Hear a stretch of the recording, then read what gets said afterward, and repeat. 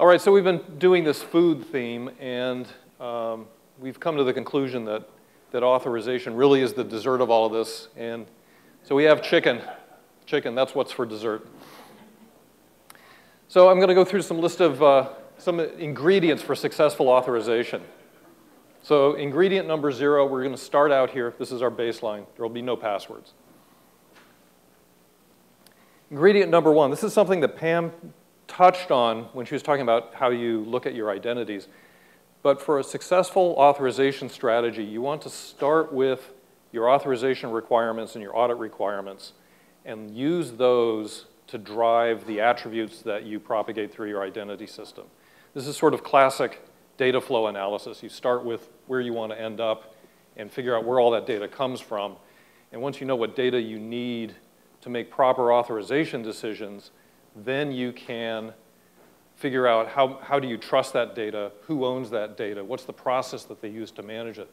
So if you're using, say, group memberships to control access to data in an application, well, you need to know who manages that group, who owns the group.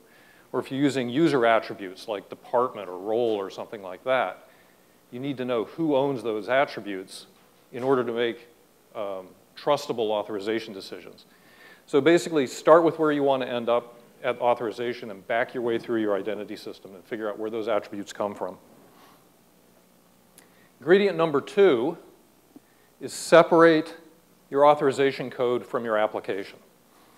And this is important for a lot of reasons, both from sort of a security and expediency point of view, but also from just a simple software engineering point of view. This is a classic separation of concerns. Authorization code is different from your application. Okay, line of business code has a particular characteristic. It evolves over time in a particular way, driven by your organization's business requirements. Authorization evolves on a different cycle. It evolves as the company reorganizes or as people come in and go out or as governmental policies change. You really want to keep those things separate so that they can evolve separately. There's a third reason, which is that security-related code is usually harder than line of business code, or at least it requires a different kind of expertise. And you want to leave your security-related code to security experts. Okay, so then there's a fourth sort of expediency thing, or efficiency thing, I should say, which is you have the opportunity to reuse authorization code, because authorization mechanisms tend to be fairly common, even though the policies, your authorization policies between applications are different, the mechanisms you use to evaluate those are often very similar, so you can share code between applications.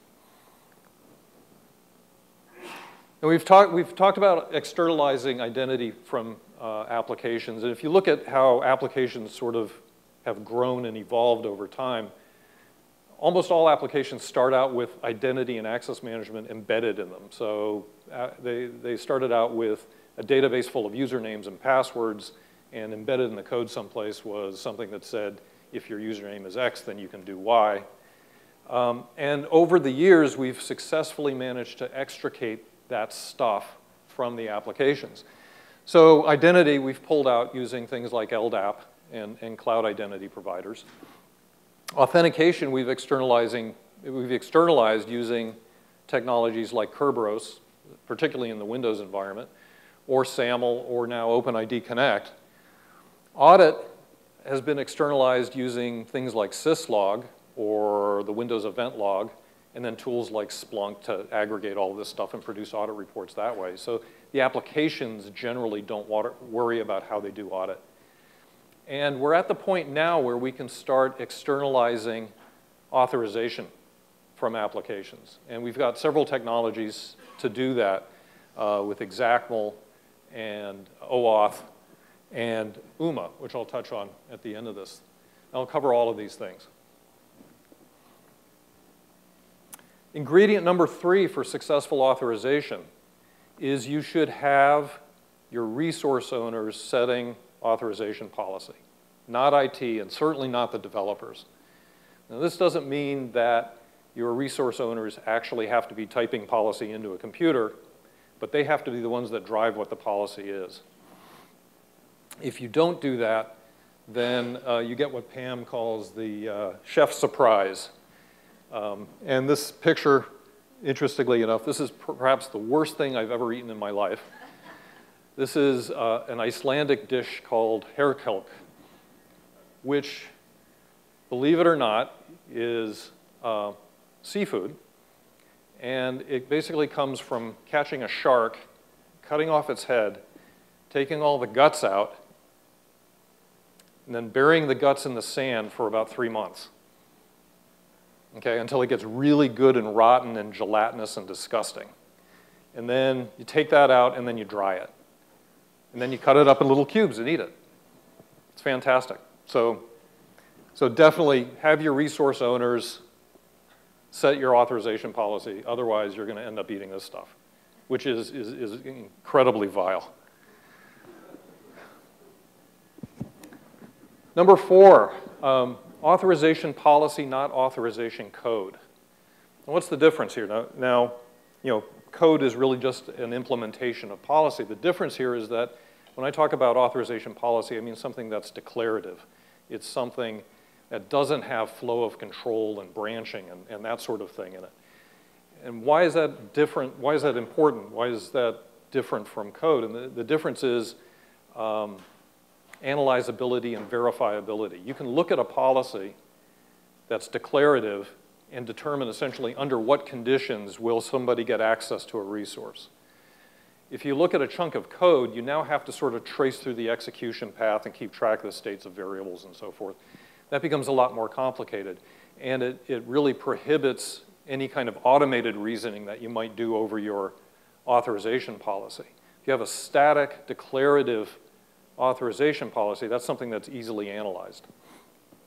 And if you get to the point of letting your resource owners actually set authorization policy for their applications, that has to be declarative. There's no way you can ask your resource owners to write some JavaScript that does authorization. That's just not practical. Number 5, authorization's got to be fast, scalable. It's got to be friendly to mobile and to APIs and to the web. And number 6, you need to accommodate different authorization models. Now, how many people here use RBAC, role-based access control, in your organizations? So we've got a handful, like 5 or 6. What about attribute-based access control? Again, another 5 or 6. So these are all different authorization models. Okay, now these say nothing about mechanisms. This has nothing to do with how you do the authorization. It's the way you organize your authorization policies. And we've, over time, sort of graduated from enumerated access control, which is where you put people explicitly in a group, and that group means they can do something. And we've learned that that doesn't scale, right, in real organizations. We've gone through this role-based access control where the access rights you get are determined by the role you have in an organization or on a team. And that works for maybe 20 to 50% of your access rights.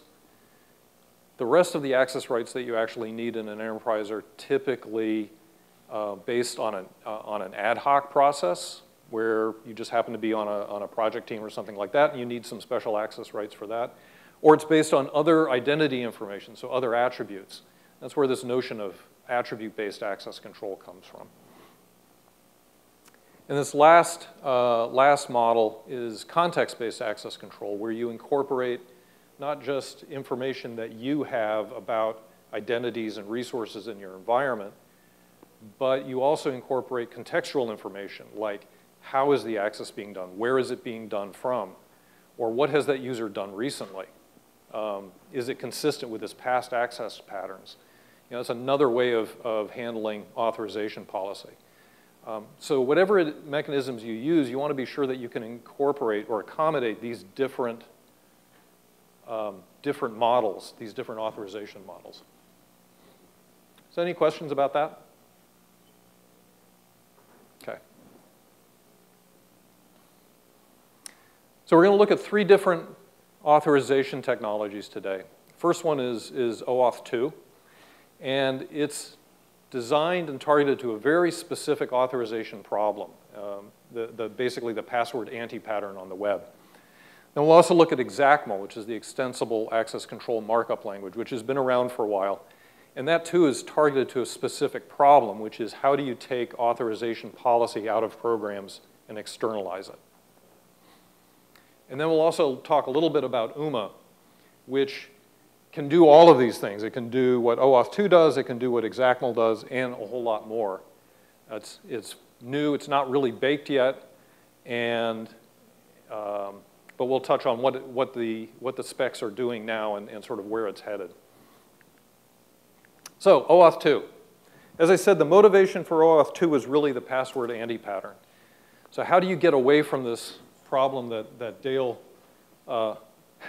demonstrated, which is you have a website that's prompting you for your username and password for some other website that it wants access to. And it's completely mindless that this still happens today. Your bank account? Wow, that's awesome. This is obviously a problem. We have to get away from it. So basically, OAuth 2 answers the problem of how do I give access to this application or this service? How do I give access to that to my stuff on this other application or service? The important distinction here is I'm the owner of that. I control the authorization to it. The basic idea in OAuth 2 is instead of giving you a username, let's say I want Twitter to get access to my Facebook data. Instead of giving Twitter my Facebook username and password, I'm going to tell Facebook to give Twitter a token. And that token encodes authorization policy that says what is it allowed to do and how long is it allowed to do it for. So Twitter will then take that token, go back to Facebook and say, here, give me this information, and Facebook can restrict access to those resources based on that token. So Twitter never gets my Facebook username and password. In OAuth 2, there are 4 roles. There's the resource owner, which is basically me. I'm the guy who's making the authorization decisions because I own that resource. I own my Facebook pictures. Or actually, that's not true. Facebook owns my Facebook pictures now that I think about it. There's the client, and this is a terminology screw up, I think, in the way OAuth was described. The client here is not a client application as we normally think about clients. It's a piece of software that is accessing my data. So Twitter, in this case, would be a client of Facebook.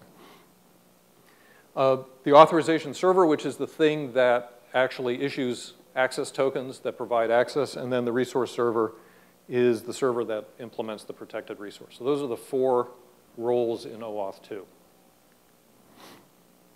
And there are 3 kinds of tokens in the OAuth process. There's the authorization grant, which is basically, it's a string that describes what authorization I've allowed. There's an access token, which the client application gets and presents to the resource server. And then there's an optional refresh token so that lasts a long time that the application can constantly refresh the access token. I'll go through the flows in a little bit so you can see how that all works. But those are the 3 tokens that we're going to talk about.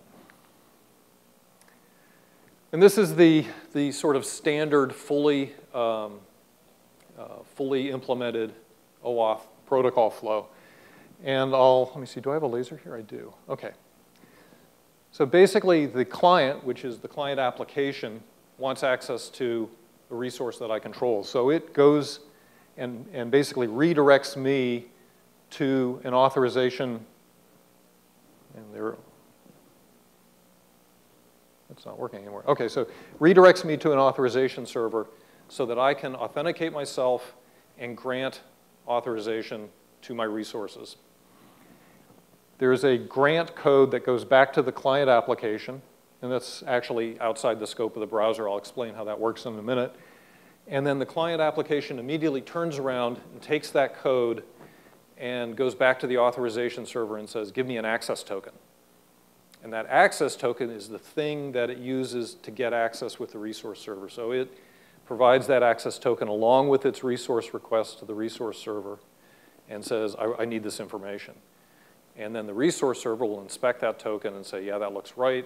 here's the scope of information that I'm allowed to provide you, and then provide the results back to the client application. Okay, so at no point do my credentials or anything like that enter into this flow, or actually, end up getting passed between the authorization server and the resource server. Now, Dale explained how you can control the lifetime of these tokens by using something called a refresh token. Now, the refresh token is an optional component in this, and it can have a potentially long lifetime. It might be days or weeks.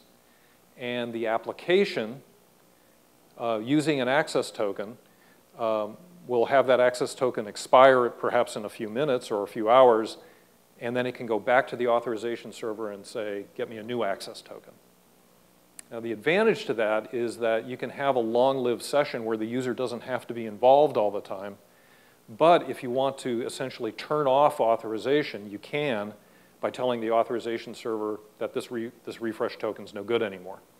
So the next time that the application goes back to refresh its access token, it'll fail. Does that make sense so far? Nodding heads? Yeah, all right, thanks. So there are 4 grant types in OAuth 2, and each one has a different sort of protocol flow. Now, what I just fully described, the full protocol flow, is essentially described right here. So I access the client application through a browser. It needs access to the resource server. It redirects me to the authorization server. The authorization server pops up a form. I log in, and it says, what kind of access are you going to grant this application? And I say, it can access my photos. The authorization server then redirects my browser back to the client application. And actually, I missed a step here. Part of the authorization request includes a redirect URI that the client application provides. And even before all of this, there's this step of registering the client application with the authorization server. I missed that earlier. You actually introduce the client application to the authorization server, and it registers a redirect URI. And it also provides that URI as part of the authorization request. The authorization server then redirects back to the client, and that has the authorization code, this short-lived authorization code. And the client application will then immediately redeem that authorization code for an access token. Okay, that's there in 6 and 7. And then the client application will now go back to the resource server and say, here's my access token, give me access to the resource. So that's how that flow works. And there's another flow called the implicit flow, which is a little bit simpler, but it's also insecure because the access tokens are exposed to the browser. So in this previous case, the access token never actually goes through the browser. The client application goes to the authorization server directly to get the access token. In this case, and this is usually intended for situations where there's a JavaScript application running in the browser that needs to get access. In this case, there's no client authentication at all. So there's no way that the client authenticates with the authorization server. And the access token comes back to the client. It's actually visible in the browser, and that's where the risk is that the potential is that there is a way that some script or piece of code running in the browser can get access to that access token. And then everything else happens pretty much as before. The client application uses that access token to go to the resource server to get access to the resource. Yeah?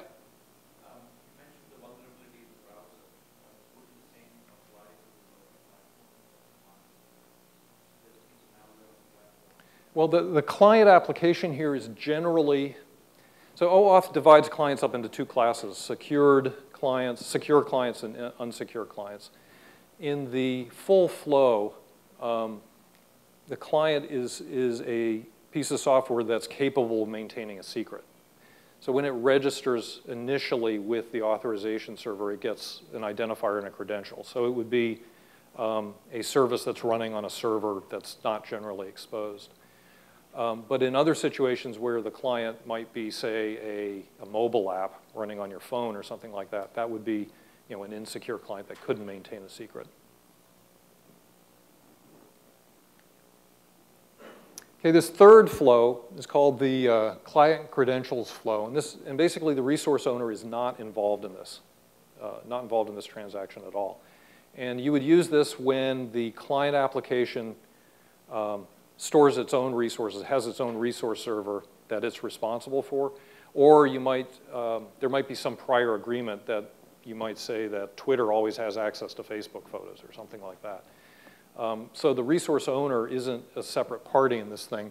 The client has been registered with the authorization server and has some form of credentials with the authorization server. It just authenticates, gets an access token, and uses it. And the last flow here is the resource owner credentials flow. And this is essentially username and password again. So when the client application needs access to my resources, it will prompt me for my username and password, say on Facebook. And instead of keeping that username and password information around, it'll actually go to the authorization server and say, here are the credentials that I have, give me an access token, and then throws away the username and password and just keeps the access token. Okay, so it's riskier in the sense that I'm passing my username and password around again. On the other hand, the application's not going to keep it, or it shouldn't keep it, certainly. Like the middle of the road. Oops. This is like the middle of the road, password anti-pattern, Yep. full-on code authorization flow, and this is in the middle? Yeah, basically. Yeah, from a security standpoint, I would say so. So one of the things I just touched on briefly is this notion of scopes. And in the authorization grant and in the access token is a scope of authorization. And it basically says, what is it that the user is allowed to do? Now, the OAuth 2 protocol spec doesn't define scopes at all. Okay, well, it defines scopes as a space-delimited string of scope codes. Okay, but beyond that, it's up to you to decide what exactly your scopes are. So they could mean essentially anything. They might be an ACL or a permission.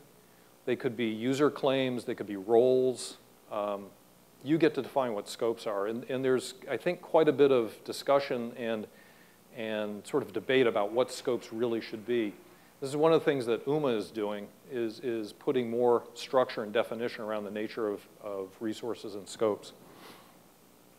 And this, in my mind, creates a problem from a software engineering and maintenance point of view, is that it creates a coupling between your resource server, the authorization server, and the client. So they all ideally would be able to evolve over time separately, but they're tied together with this definition of scope. So every time you change what scopes mean, or you enhance the kinds of scopes that you provide, you actually have to make changes in the authorization server, the resource server, and potentially the client. Okay, so that's something to be very aware of when you're implementing OAuth 2, is that you have this potential coupling between the three components.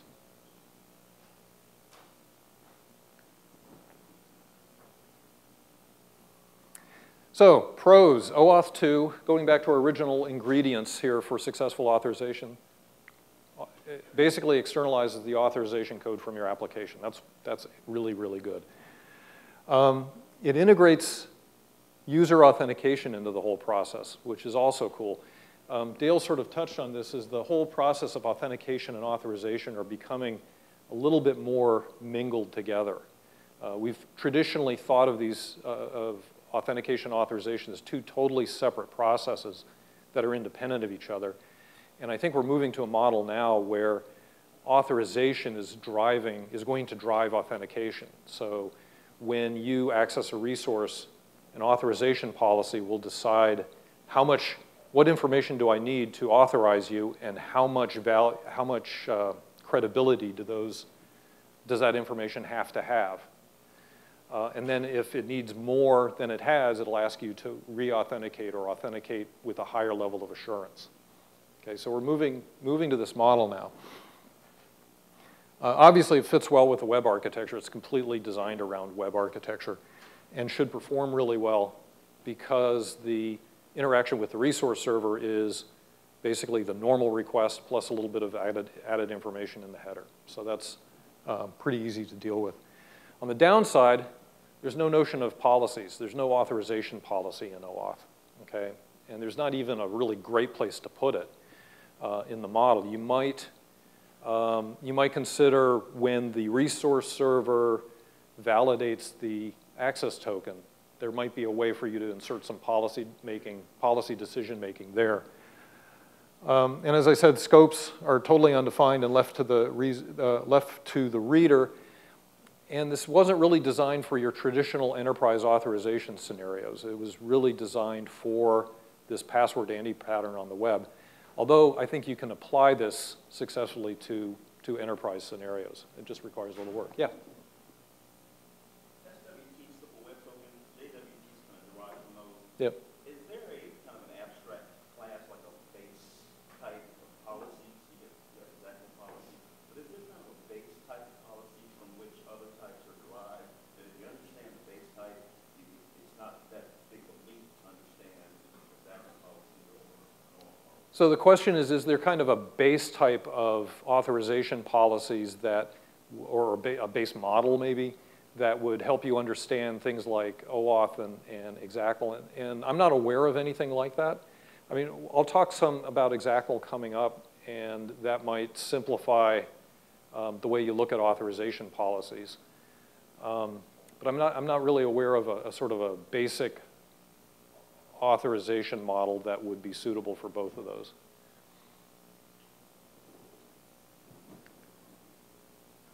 Okay, so that's OAuth 2, and now let me talk about Example. Example is dead. This is according to Andres Sayre from a blog post about a year ago. And as you can imagine, that generated quite a bit of traffic on his blog, which I think ultimately was the whole point of that statement. One of the comments was, the rumors of Example's death are greatly exaggerated, which I think is actually true. Dave Wilson, who posted that comment, works for us. But if you go through the whole series of comments, many of them from Example vendors, on Andres's blog post, you'll see that what he was really saying is that he doesn't get many questions from his clients about Example. I don't know if that says, what that says about how many clients he has or how interested they are in authorization. It's hard to make the correlation. I wouldn't leap from lack of questions to Example is dead. And my perspective is a little different. Example isn't dead, but it kind of smells funny. And the reason I say that is Example was developed and architected using the last generation of technology, which was really SOAP and XML and designed for on-prem SOA kinds of architectures. It was never really designed with the web in mind. Okay, so not to say that it's dead, but it just kind of doesn't really fit with what we're doing today.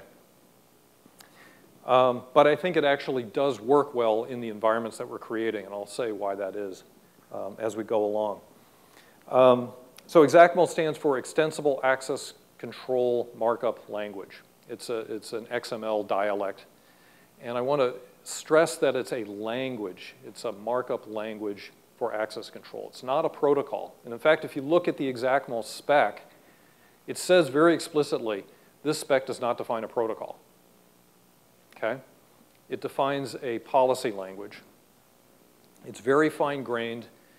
It's attribute-based. So the policy language lets you express authorization policies over the attributes of users and resources and operations and contextual attributes. And it's remarkably complete and flexible. In fact, ultimately, it's a Turing-complete programming language, except it has no flow of control. And it has interfaces that are standardized that are both sort of SOAPy and RESTful. So there's a REST JSON profile for doing Example authorization decisions. So that aspect of it, I think, fits very well with with modern applications. There are also some standard, well, I shouldn't say standardized, they're not standardized, but there are some common programming APIs that are available that you can use with multiple XACML implementations. And they basically are available in any programming language you might want. So when I first was exposed to XACML, and this is probably about 5, 6 years ago, no, more than that, almost 7 years ago, I saw this architecture diagram. And this is a notional architecture. This is not how XACML servers are necessarily put together. But when I looked through this architecture, I said, that's the way to think about authorization. I mean, it just really grabbed me from a software engineering point of view that this was a righteous architecture for authorization. The idea is that you have an access requester, so that's a user making an access to an application. And in that application is something called the policy enforcement point. And that's the piece of code that's responsible for either executing the operation or not. Okay? The policy enforcement point works with a context handler to make an authorization decision. So if I have an application and I have a request coming in from a client that says, I want to access this bank account, the application says, well, here's the attribute information I have about this user. Here's his user ID, here's the bank account, and here's the operation that he's trying to perform. He's trying to access the current balance. You just take those attributes, pass them to the context handler, and say, give me a decision. Okay, I don't know what the policy is. I don't care about the policy. Just tell me whether I should do this or not. Okay, context handler passes that to the PDP, which is the policy decision point. And the policy decision point has access to all of the authorization policies that might apply. And based on those attributes, we'll decide which one is the effective policy. And then it'll look at that policy and say, well, I need some more attributes to make this decision. Or it may have enough and just say, here's the decision, yes or no. But it also can say, in order to make this decision properly, I need to find out when I last accessed my bank account. So it can then go to an external data store and get that attribute information and inject that into the policy decision-making process as well. At the end of the day, the policy decision point comes back with a yes or no, passes that back to the policy enforcement point, which is the application, and the application either performs the operation or doesn't. So when I saw that architecture, that made lots of sense. And the great thing about it is it's a complete decoupling of authorization from the application. And it's very arm's length. So the application can evolve on its own terms completely independently of authorization policy. Okay? The only agreement between the two components here is that the application provides some attributes. Whatever attributes it has, it gives that to the PDP. And the agreement with the PDP is that the PDP will render a decision and the application will observe it. Okay? So I can completely rewrite my authorization policies and not change anything in my application. Okay? And that just struck me as a remarkable approach to authorization. So XACML has this sense of it as being really big and really complicated and sort of old school and heavy and all of this. And yeah, there is that aspect of it, but I'll explain why I think that's a misperception. I mean, really, when you get down to it, XACML is a policy engine, okay? And it's a language for expressing policy, and it's a way for evaluating that policy. So you say, here's a policy, and here's a bunch of attributes, grind it up and give me a decision. That's XACML right there, okay? That's really all it does. So the protocol flow in XACML is the application makes a request to the authorization server. The authorization server provides a response. And that's really the extent of the protocol flow. And there are two standardized protocols. There's the SAML XML request response protocol, which is your typical sort of SOAP kind of thing. And then there's also a REST JSON request response protocol, which is quite a bit lighter weight.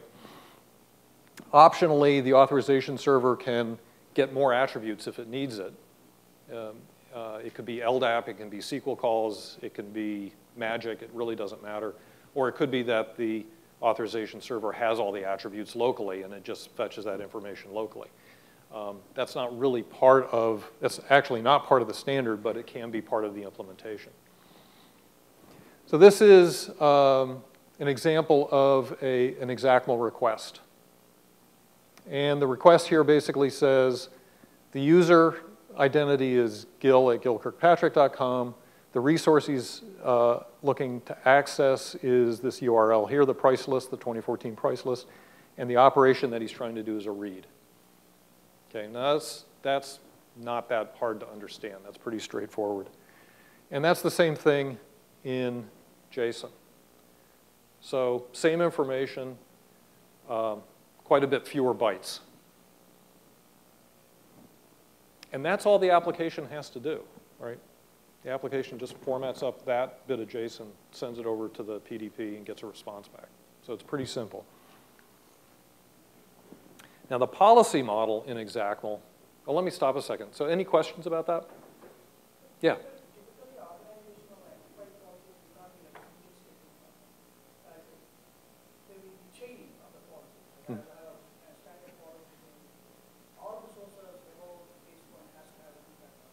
Right, so well,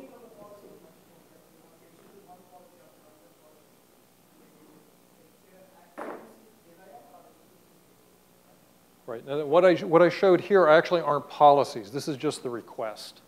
Okay, so this is the application requesting a decision. You're right, policies can be quite a bit more involved, and that's actually what I'm going to talk about here. Was there another question back here? I thought I saw a hand. Okay. The policy model, and this is, I think, is a problem in XACML. The policy model is really, in my mind, overblown. And this is where the 80-20 rule wasn't well applied, I think. Let's start out with the notion of a policy set. A policy set is a group of policies. And along with that group of policies is something called a combining algorithm. And that's basically the rule that says if I evaluate these policies and they come up with different decisions, which one do I pick? Okay, but those policies are potentially created by different people at different times. They're all aggregated together and they can be evaluated together. And if there's a conflict, I can resolve them using the combining algorithm. Combining algorithm might be something like deny overrides, which means if any of the policies that I evaluate comes up with a deny, then I'll just deny it. Or it might be the first one that's applicable. I go through the list of policies and the first one that matches the request, I'll use that one. That's an example of a combining algorithm.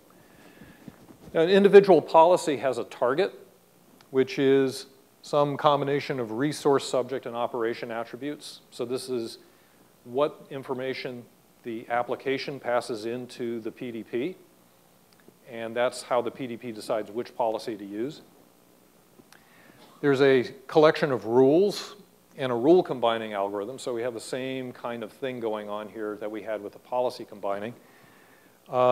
And then obligations and advice. I'll just touch on obligations and advice because they're not critical to the way XACML works, but they're interesting. In addition to rendering a decision, yes or no, the PDP can provide an obligation to the application as well. And what that says is you can perform the operation, you are allowed to perform that operation, but in addition, you have to do something else. And the obligation is really just, it's a URN with some additional attributes tagged onto it. And it's up to the application to perform that obligation. And the understanding is that if the application can't perform that obligation, then it shouldn't allow the operation. So an example would be, you can make this high value transaction, but you have to create an audit log entry for it. Okay, the obligation is to write an audit log entry. That's an example. Advice is sort of the same thing as an obligation, except there's no requirement that the application actually perform it. Okay, it's just additional information that might be useful to the application. So, and then finally, within a policy are rules, and rules are essentially just an expression. So it might be, is member of the accounting department and is a full-time employee and is working, it has been assigned to the foo project. That would be an example of a condition. And if that condition is true, then you allow them access. The wonderful thing about XACML is that the policy language is completely flexible and complete. You can, I'm pretty certain you can express any kind of policy that you want using XACML.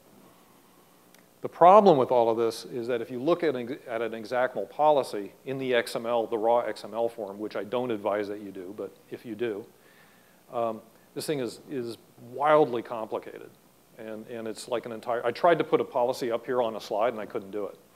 Okay, even a simple policy, it wouldn't fit. So I think this is a failing in XACML because 80% of the time, your authorization policy is fairly simple. I think you need to just get smaller fonts. That's a good, I'll remember that. That would be about a 3-point font, I think, on this thing. And this is something that I think is important for XACML to do, is to provide a simplified policy model for the 80% of the applications that could really use that. So on the pro side, XACML externalizes authorization completely from your application. It's brilliant that way. It's well standardized, it's well thought out, it's very complete, it's expressive. I mean, as a policy language, it's really, really good. You get instantaneous provisioning, the deprovisioning. The model is that whenever the application is going to perform an operation, it makes an authorization request, okay?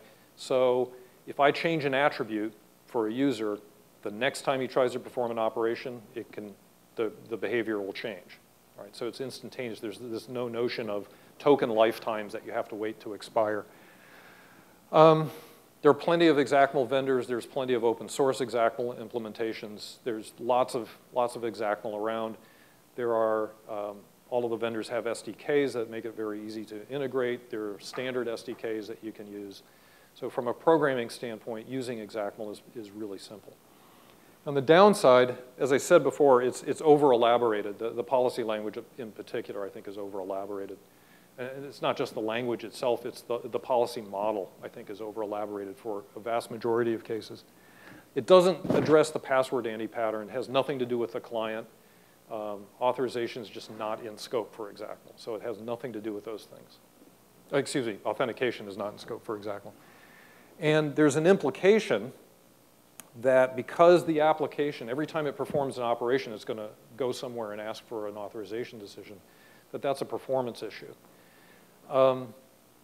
And I would say in practice, that's not really true. Compared to the actual request response from the client, the cost of the authorization decision is usually pretty small. But there's plenty of ways to mitigate that performance issue as well. I mean, one is you can put the PDP on the same box with the application, so it's just an IPC. Or there are also PDP library implementations. You can put it right in process with your application and make that overhead go away completely. There are things like decision caching and all of that that you can also do to make that go faster. But in truth, I think you'll find that that's not really a performance issue. And in fact, I said earlier on that XACML kind of smells funny because it's not really web-oriented and it's kind of not the modern way of architecting things. But in fact, some really large web properties like I think eBay and PayPal all use XACML. Okay, so it scales, there's no question. I mean, you have to go through some effort to scale it, but it does scale, there's no question. Okay, any questions about XACML? Yeah? Yeah. Yep.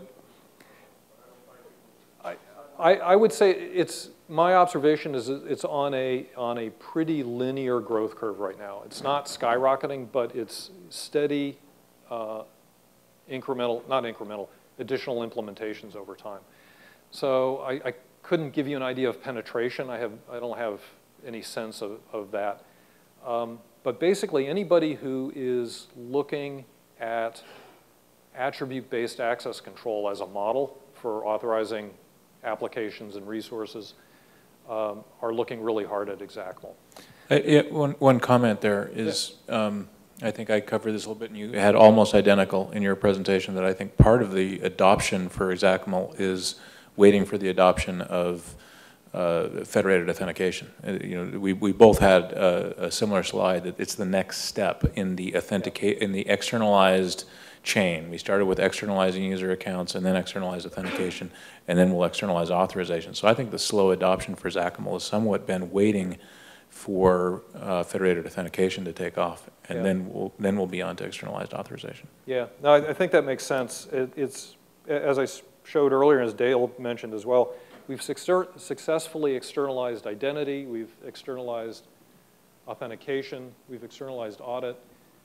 The next step is to externalize authorization. I think there's another thing that's been an inhibitor is that if you have an existing application and you want to retrofit XACML to it, well, you basically have to dig out the source code, figure out where the authorization code is in there, which is usually not in one place. It's scattered all over the source files, and rework the source code to incorporate externalized authorization. And truthfully, I think a lot of companies will look at that and say, you know what, it's just not worth it. I've got more important things to do right now. But we're now in this mode where lots of companies are taking their existing applications and they're re-architecting them for the cloud. And this is the time to implement externalized authorization for those applications. And that's where we're seeing pickup, is people who are moving to the cloud or they're realizing that their old creaky line of business applications need to be redone, and they're rewriting them anyway. That's when they're externalizing the authorization policy. Yeah, well, I've got one question. Pat was talking about the issues relating to provisioning and decommissioning, and obviously there's some developments you guys are doing and others about the combination of XACML and provisioning. Would you like to comment on that? Yeah, sure. So you know, we think about XACML in terms of authorization, but as I said earlier, it's really just a policy language, and you can use it to implement any sort of policy. Anytime you have a rule that you want to evaluate, that's something that you could express in XACML. So we use it for other stuff as well. So like policy based around provisioning, or policy around how you do publish subscribe or something like that. It's not just about authorization, although that's what it's for. It's a very general purpose policy language, and you can use it for lots of other interesting stuff. Okay, so on to UMA. Actually, before I go on, any other questions about XACML before I do that? Okay, so user-managed access. User-managed access is sort of new and old. It's been, I know Eve, are you here? Yeah, you are. How long have you been working on this? Yeah. So Eve has been driving this, this train forward for 5 years, and I would say it's just in the last year and a half or 2 years or so that it's really picking up traction. So it's not done yet. The specs are still being worked on. And if you go through the UMA specs, it's described as an OAuth 2 profile. And I wouldn't say that. I would say it is another approach to authorization that leverages all of the work that OAuth 2 does. It uses the OAuth 2 mechanics. I think it starts with fundamentally different assumptions from OAuth 2. So I wouldn't actually call it a profile of OAuth 2, but it uses a lot of OAuth 2. So first off, the big difference is that it is much more in the XACML model in that it controls access to resources by anybody, not just the resource owner.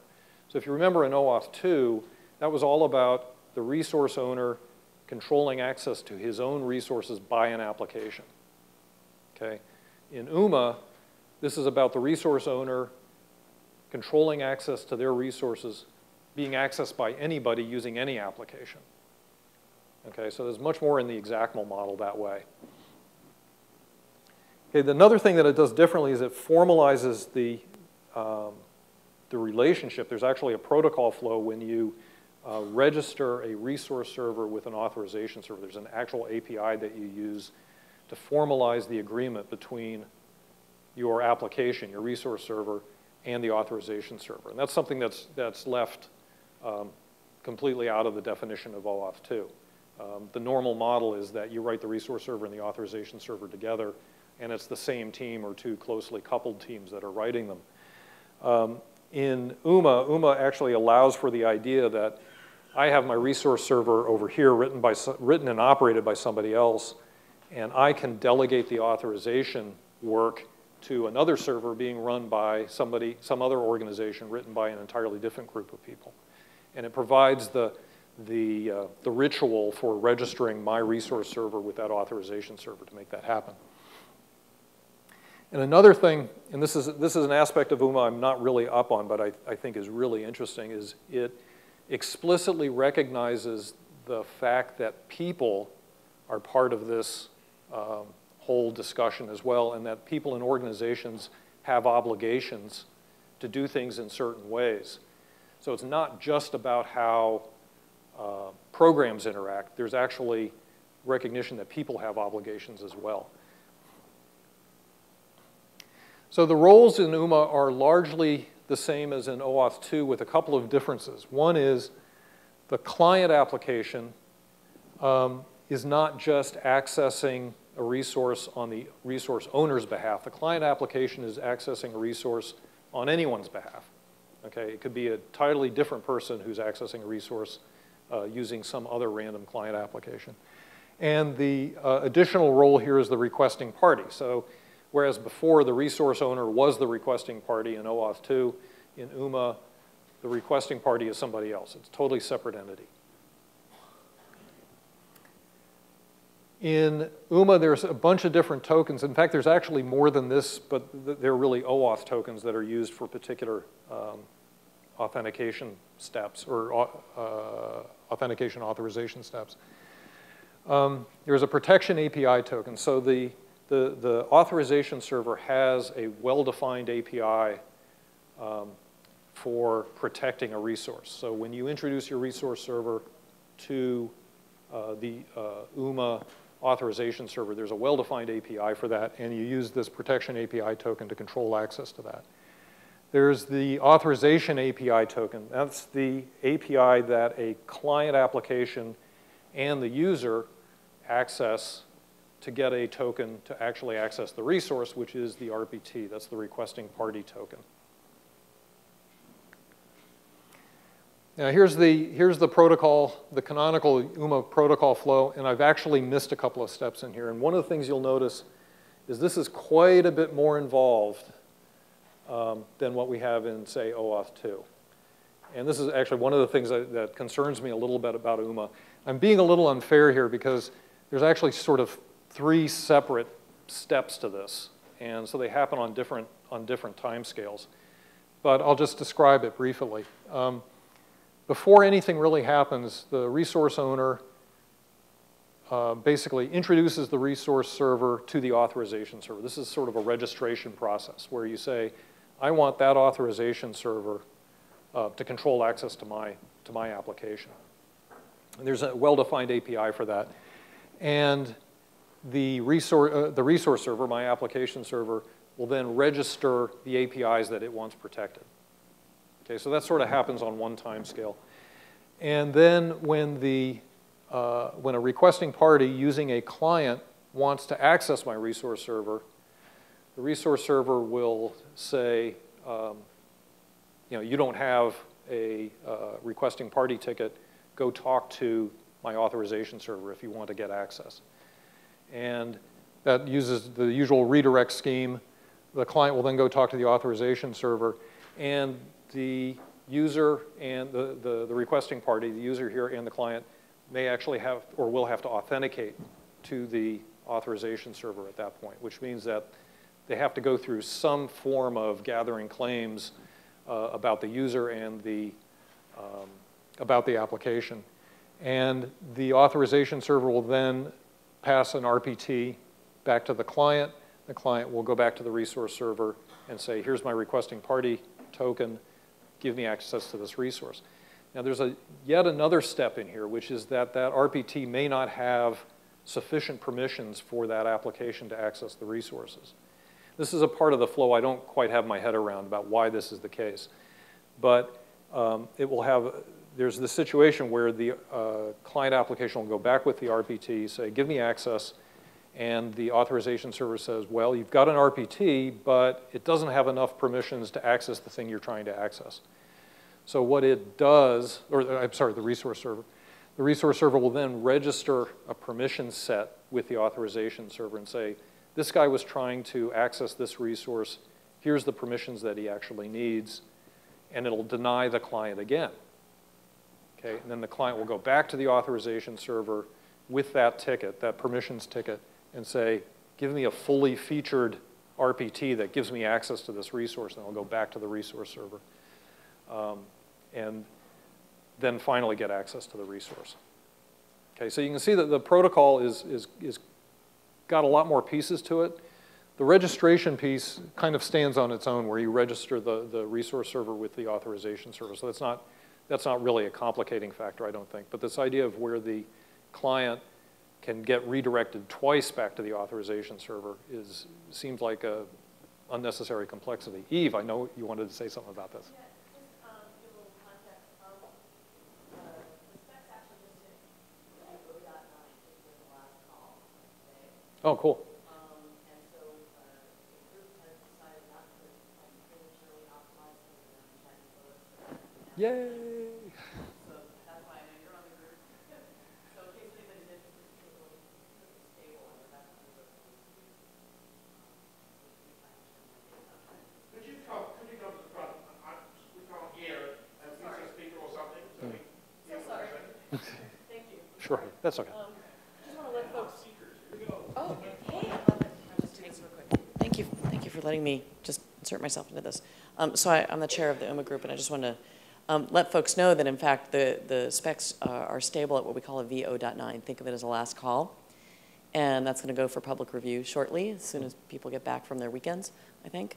And we have a sort of principle of not prematurely optimizing flows. You know how sometimes you have to now unoptimize them again. So we're right at the juncture where it's a little bit of a chatty protocol, but it was designed to take care of really web-oriented, API-oriented, mobile, even IoT-oriented use cases. And so some of those things are designed to wait and see how the use cases come out, and we can maybe optimize. Sure. I think the time is right for optimizing, so I hope that you'll bring those use cases to the table. Oh, absolutely. Thanks for the chance to do this. Thanks, Steve. Thanks. 60 seconds, okay. So one of the interesting aspects of UMA, in the UMA architecture is, you know, in XACML, we delegate the authorization decision completely to the authorization server, the XACML PDP.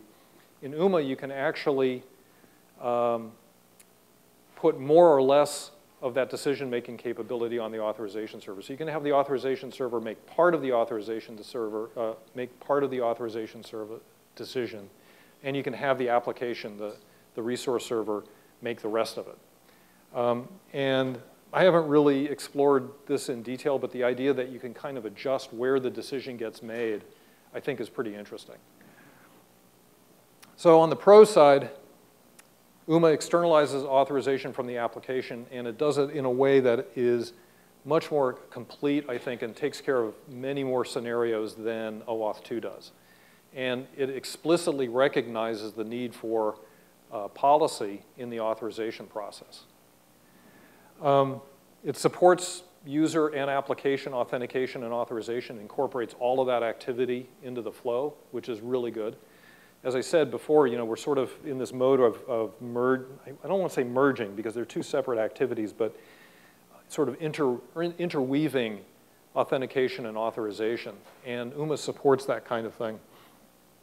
And most importantly is it puts the resource owner in complete control of authorization for his resources.